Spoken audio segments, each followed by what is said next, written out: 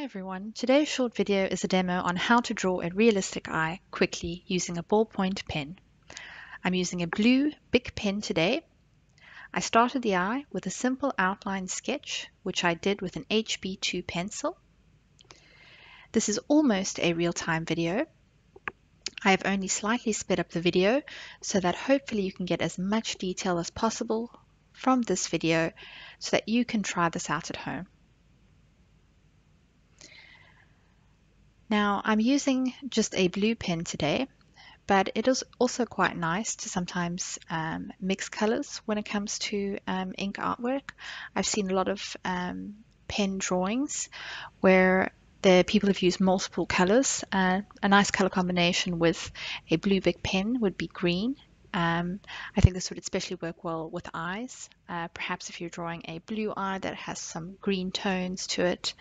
Some more fun girly colors would be to use a pink and purple combination. But for the purpose of today's quick demo, we are going to be just using this beautiful blue Bic pen. Now, I like to start with the iris.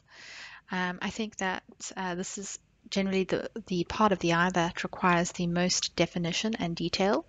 You want to really build up the definition in an eye by shading the iris really well.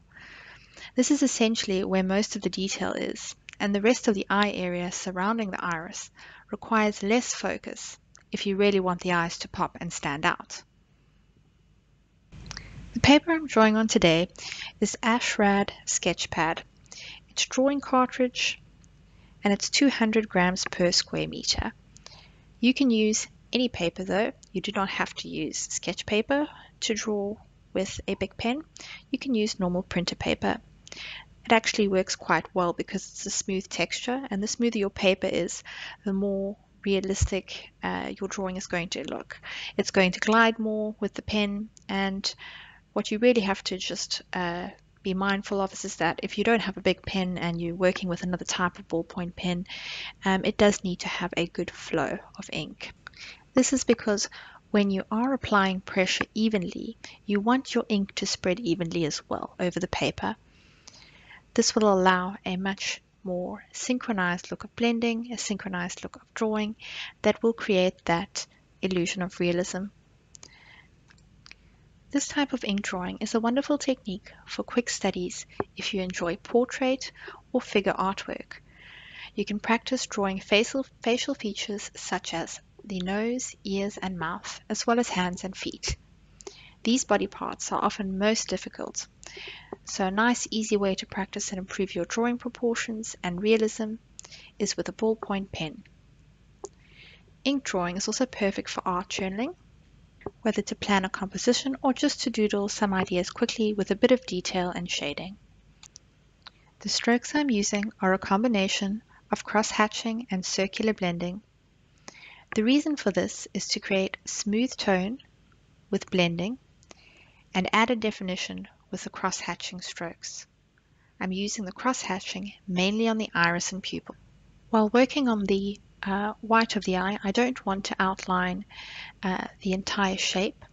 This is a classic drawing mistake that is very easy to make. Lots of people do it. That's something that we really want to avoid. We want to sort of define light shading and keeping a large area of the eye white still clean white paper so that you get that really light tone, and it actually enhances and allows for the darker pupil to stand out against that white of the eye, how it naturally would.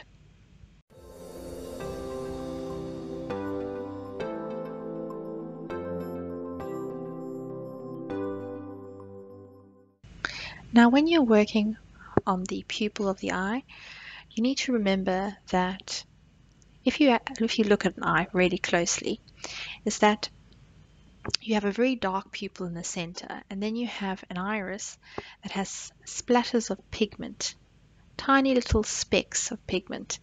And those tiny little specks of pigment are in different shades. Some are darker specks and some are lighter specks.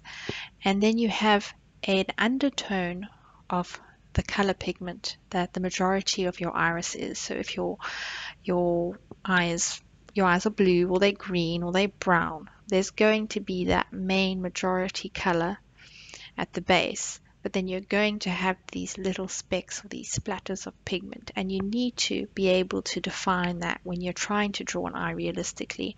It doesn't matter whether it is with pencil or whether it is with pen or even with colored pencil. If you're trying to achieve realism, you need to be able to show that in the iris area, and you need to have a dark pupil.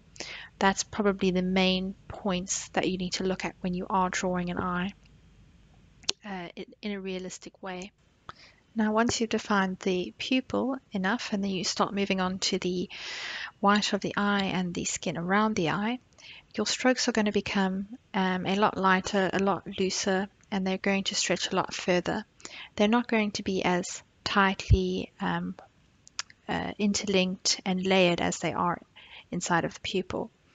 This is because you've already added the main focal point, which is the center of the eye, and now your next job is really just to work some shading around it to build up the different angles of the eye, the curvatures, and to show how the light is reflecting against the overall shape of the eye around the pupil, and also how the skin, the lower lid and the upper lid are overlapping overlapping the eye itself. It's quite an easy process if you practice this a few times, and it's a very quick and easy exercise to do. You can see now once I've added enough of the light shading around the white of the eye and the upper lid, I'm sort of going a little bit in between where the lashes are going to be, and also the crease of the eye is having a little bit of definition there. It is okay to go back to the pupil if you need to add a little bit more intensity, some darker areas to make it stand out more. You've got to define a little bit of dark lines and some definition separating the lid from the eye.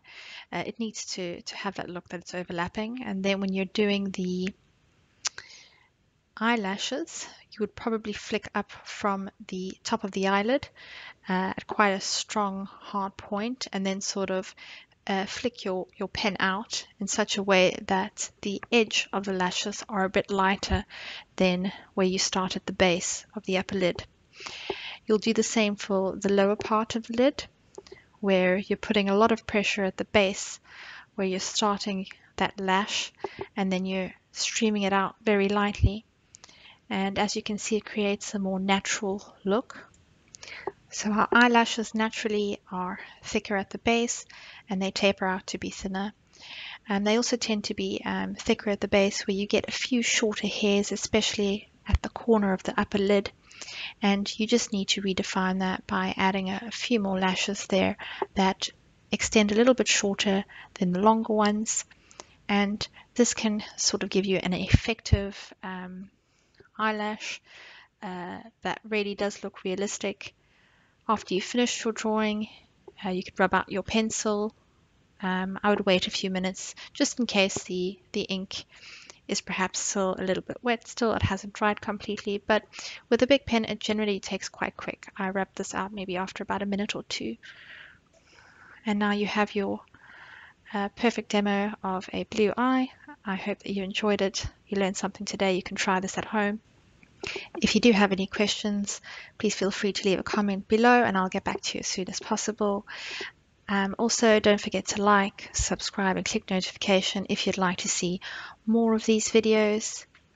Here are a few of the materials that I used today, so you can use the same ones at home if you like, and I used cartridge drawing paper in this demo.